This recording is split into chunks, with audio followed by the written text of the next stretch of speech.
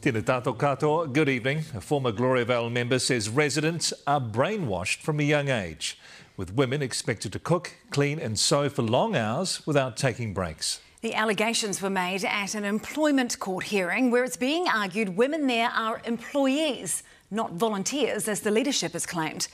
Investigations correspondent Michael Morra has this story. A show of unity from Gloriavale. A busload in blue, current residents at court to back the community's shepherds or leaders. We just want to voice what we believe and how we feel and not have other people trying to voice our voice for us. They were there to listen to a case all about the working conditions and life at Gloriavale, painted by current residents as enjoyable and normal. Because it's my home and I love it. You do love it there? I do. Do you have to work hard? Don't we all? That's life. I love working.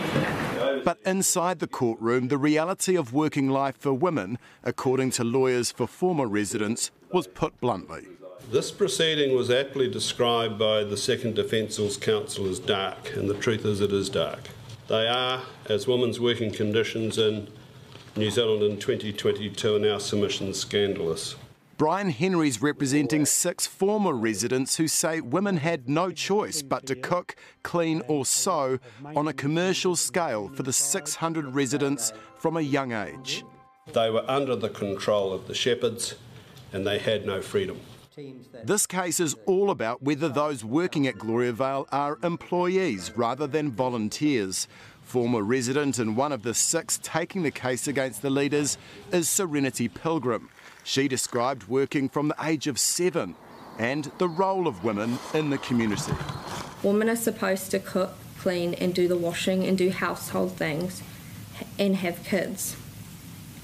I definitely call it brainwashing because right from day one you grow up knowing you don't have the option to even think about what you want to do. She says she worked such long hours she often didn't have time to eat. I would definitely not call the work I did voluntary because I didn't have any other choice. That's because she says the leaders controlled everything. Overseeing shepherd Howard Temple will give evidence in the case. Yeah, I would rather not comment now.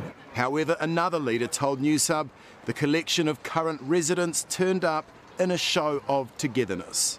Leader Peter Righteous told me that residents are here to support Gloriavale's leaders and to meet Gloriavale's lawyers for the first time. He said that this is an important case and they don't want to be seen to be ignoring it.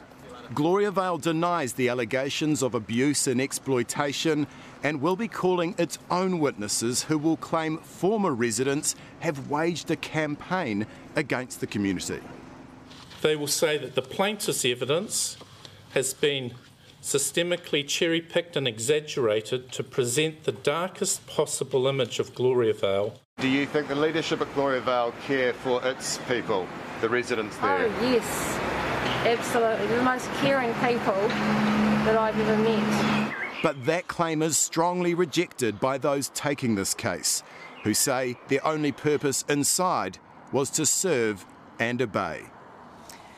Well, kia ora, Michael. What else did the witness Serenity Pilgrim have to say today?